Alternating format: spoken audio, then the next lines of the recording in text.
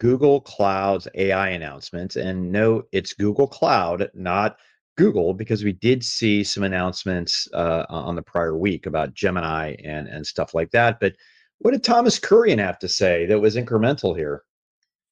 Well, it's really about the integrations. What we heard about a week ago was Gemini. What we heard about this week is how it's going to be used in Vertex, Pat. It's, how it's going to be part of Google AI Studio, which is basically the enabler for people to be building on Google Cloud using Gemini. We're hearing about this, you kind of just go through the last year, you've heard about Azure Cloud Services with OpenAI. You've heard about everything that AWS is doing with their offerings and very much an open approach. Well, Google is very centric to its models. Google's approach was always about building a full stack capability. And this week, he was basically focused on, the integrations and being seen as clearly caught up in the market to OpenAI. By the way, are you flashing those up there? Yeah, yeah. It's we've got some people coming in from Twitter. We've got some people coming in from LinkedIn, just to say hi. That's all. Hello, thanks for joining. You hadn't done that in the past. Our producers are getting cooler and cooler as it goes on. Dan, we keep adding capabilities to the 6.5, and who knows? We might go live at CES 2024. Oh, we are. Okay. So let's kind of run this back. You got AI hypercomputer, which is going to be, a train and serve generative AI models. You've got generative AI support in Vertex with Gemini now. You do have what I did like, by the way, is because, I did talk about how they kind of are building this conducive all Google, but you did hear them talk about also being open. And this is something I think is very important. They mentioned Anthropic, they mentioned Cohere. The company did do a good job, I thought, yesterday. When Thomas, is it yesterday? It was 2 days ago. Thomas did mention customers, which to me is always very important, that are going to be building and engaging and utilizing the overall Google Cloud stack. Pat, I did say something earlier. It was interesting. I heard the same stat from two companies about unicorns. Google, 80% of unicorns are building in Google Cloud. Ironically, 80% of unicorns are also building in AWS.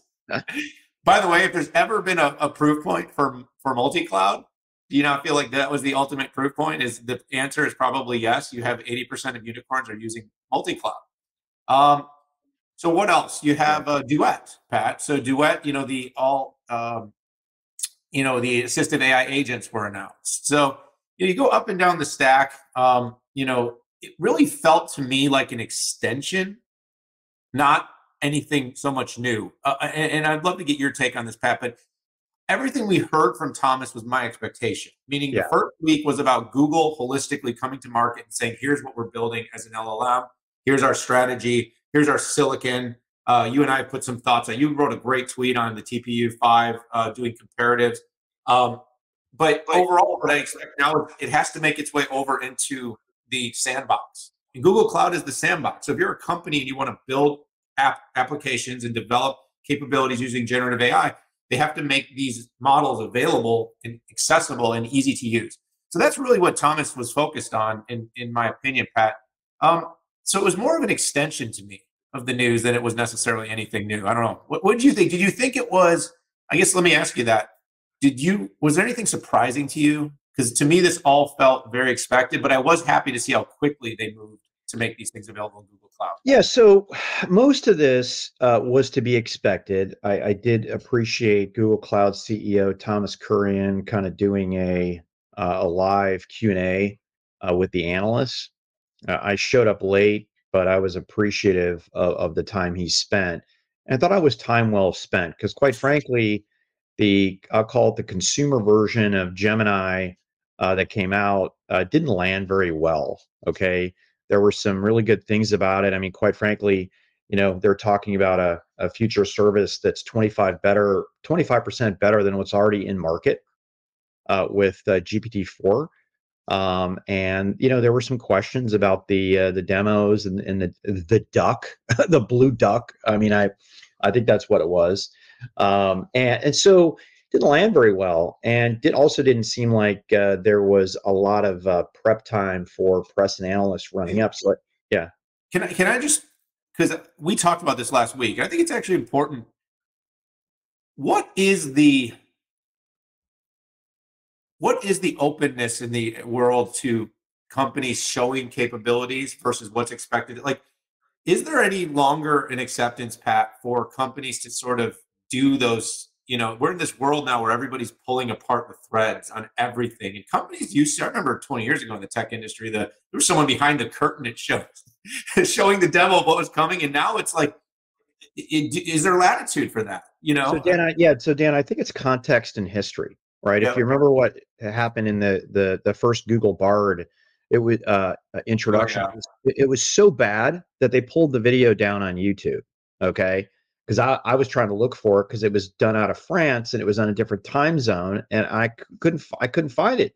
They pulled it down. It was so bad. So then I think people were on high alert. I mean, Apple, for example, has a decent track record showing demos of what's going to be, and then the experience ends up being that a little bit of scrutiny, but not a lot. So context and history came in, so I think everybody was on alert for this, and I think it's super important always to show this.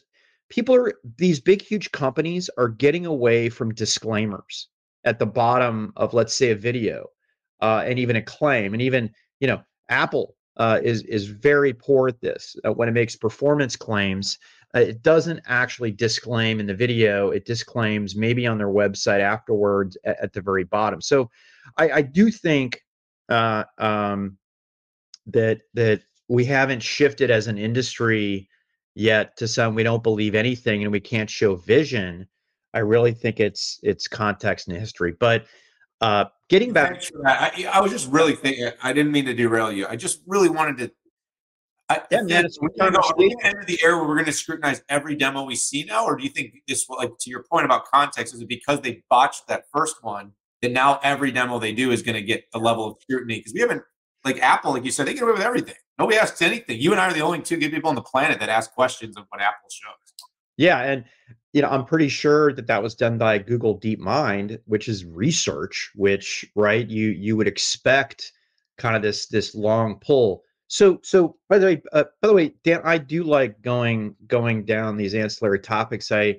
Related topics. I don't think we should be completely programmed to where we can't talk about something that we think our viewers are interested in. So this was the, oh, by the way, all that stuff that you saw with Gemini and TPU 5, it is going to be available to enterprises too. And like you said, with Vertex, with Duet, I think the important point that was that uh, Google Cloud CEO Thomas Kurian came out and made that message because think about if you're an enterprise user and you're seeing the blue duck, you're seeing all this stuff. I mean, I think the first article showed up on Engadget, right? Like, wait a second, is this enterprise grade technology or not? And how should I relate to it? There was something very provocative that I just want to let you know I need to do more research on, but it was running data and AI anywhere with essentially Google's distributed cloud. Okay, and Google's distributed cloud is essentially a hybrid offering that runs on-prem at a data center. It runs at a colo.